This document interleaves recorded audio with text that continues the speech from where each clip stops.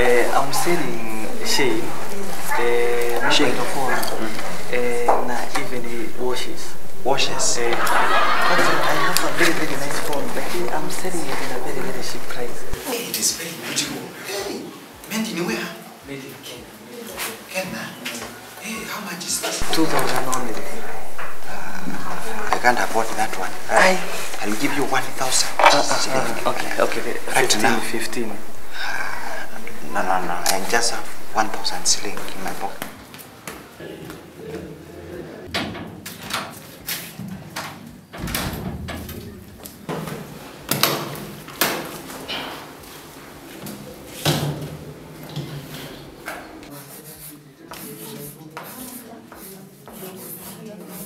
You know me, I don't like sitting near the black and white. Why?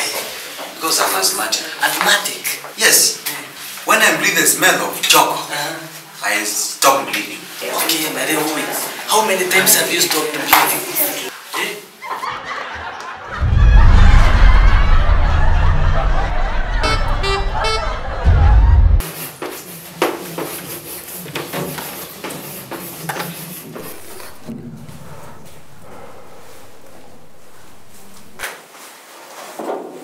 Good afternoon, ladies and gentlemen.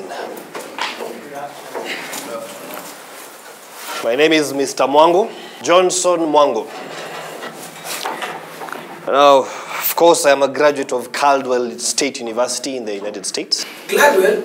That's my babe's name. You said Caldwell. Of course, this makes me qualified to teach you business. Now, I love business. I have a passion for business because business keeps you busy in business. And I'm sure in time you'll all want to be like me. I mean, that's why you're here, isn't it? Of course. Right, enough about me. Let's hear from you. Tell us who you are, which school you attended, and why you are here. Let's start from here. My name's Adofila Satito Keo. I'm a graduate of Jaturua High School. In this high school is where some great leaders of this nation attended. My ancestral home is Nyogoma, Kogelo. I'm sure you all know what that means. My father is a distant cousin to Obama's father, which technically makes me a cousin to Obama. Why don't you instead tell us why you're here? Oh, I'm here to learn more how to run our family business empire before I join Howard University. Which trust is that one? America. America. So, Tito, yes. What is this family business empire? Oh, my cousin Posomil, my mother's hotel in Kisumu City, where you can get international cuisine. Next. My name is Rispa Chepkoech Pune from SG Secondary School. SG? Yes, you don't know? It is the short form for Shigilia, Girls Secondary School. You don't take part in athletic races by any chance, do you? Oh yes, I have a passion for athletic races. In fact, most of my friends are very well-known racists in Europe. Racists? I hope by that you mean athletes. Oh yes, definitely. Next. Next. Vanangangabari Shisia Walikombe. Sorry, my name is Shisia Walikombe, aka SW. You can also call me Shisi, Sia, Weri or Kombe. I come from Lukari, Western Province, and I attended Potter Point Secondary School, and I was the tiny old prefect. Top layer. I was working at Skarakara until I was retrenched, and that's why I decided to venture into business. Thank you, sir. Thank you. Mr. Top Layer, tell us about yourself.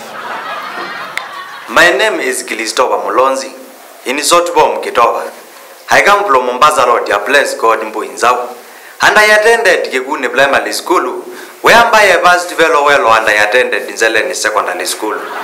So why are you here? I'm here to get a diploma in business management. Oh, that's brilliant. Yes, you know that diploma will be somebody in our village. I will qualify to be the manager of tourist hotels and restaurants in Mutito one day. Only that? No. I can also go and look for employment in places like Ngulea and Kilangundi inside Tsavo National Park. It's a very good ambition. I like it. I like it.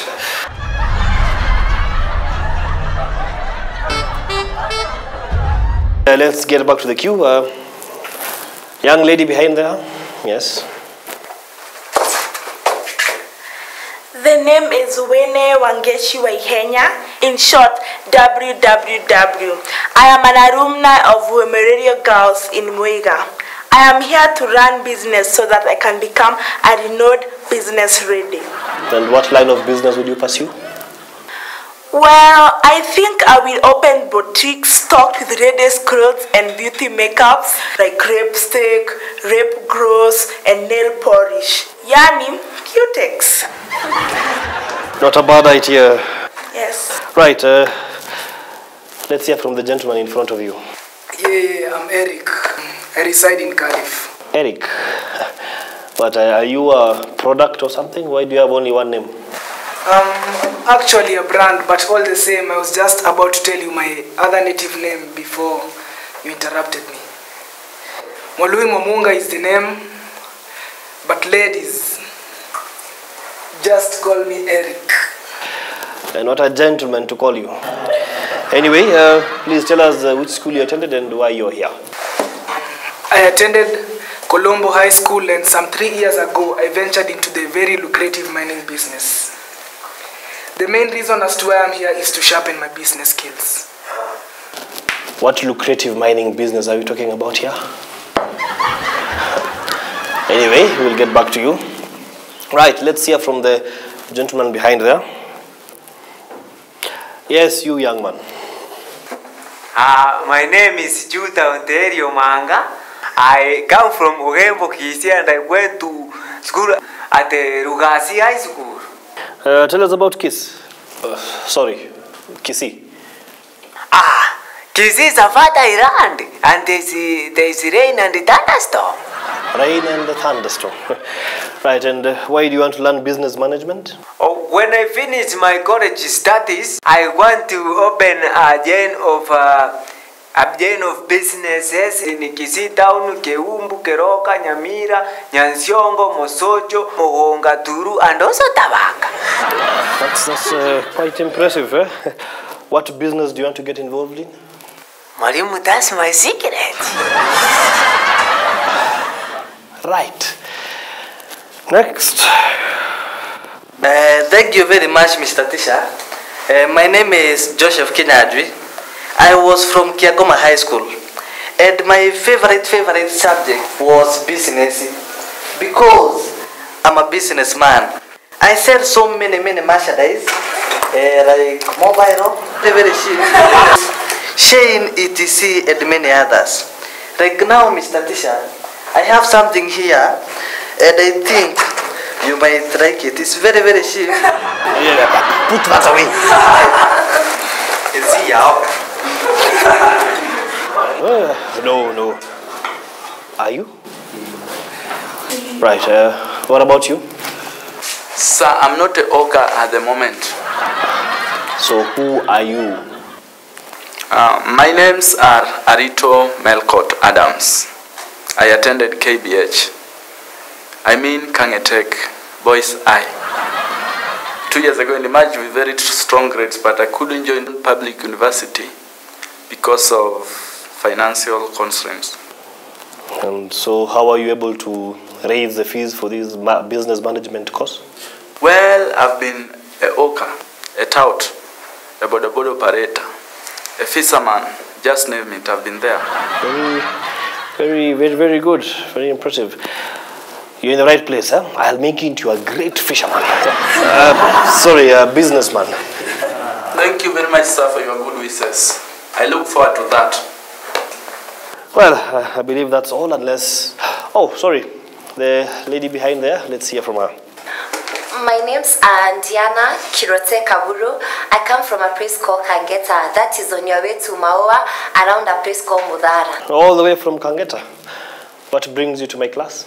You know, one day I will inherit our Mira farm, and I want to learn how to run that business so that I can be able to sell the Miras in the supermarkets. Well, that's a good thought. And in what category will your Mira fall? How medicine? No, vegetable.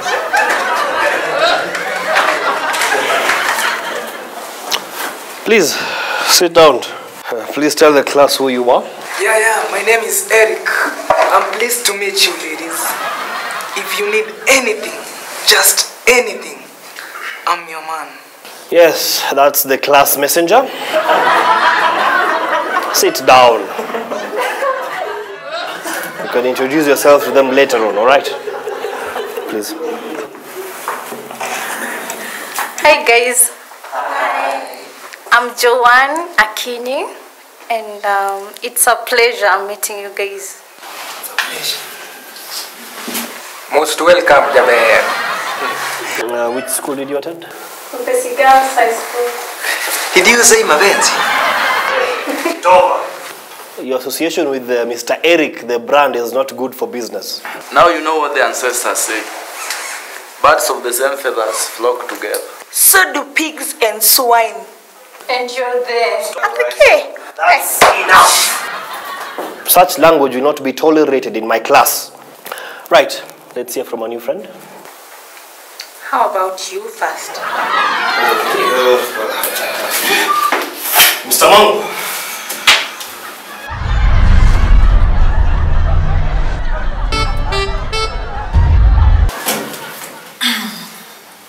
Actually, my name is Shali Indesi. But my schoolmates and pals call me S-H-E-R-R-Y.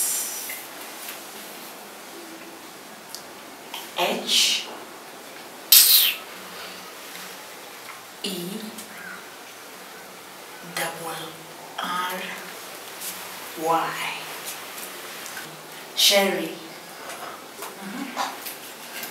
I attended Kaitui High. Right. Now that we've introduced ourselves, let me introduce you to the course. All of you, take out your writing materials and get ready for the lecture. Excuse me, teacher. Are you going to dictate? Mr. Top Player, huh? You're now in college. No more spoon feeding. Right. Business management. Those are two words, eh? Let's start with the first one. What is a business? Can any of you tell us? Yes, Kinyanjui. From my perspective, Mr. Tisha, and the way I really understand business, through the experience of my only business, is that business is selling and making money. For example, me being the seller, and my friend here get over being the buyer, me the seller giving it over the object, and get over being the buyer giving me the money. That is what is called business. That is selling and making money. From the buyer's point of view. Right. A business can be defined as an organization. Organization? A business can be defined as an organization that provides goods and services. Organization that provides goods and services to others who want or need them. Goods and services to others who want or need them. Any questions? Yes. Sir, I have a question.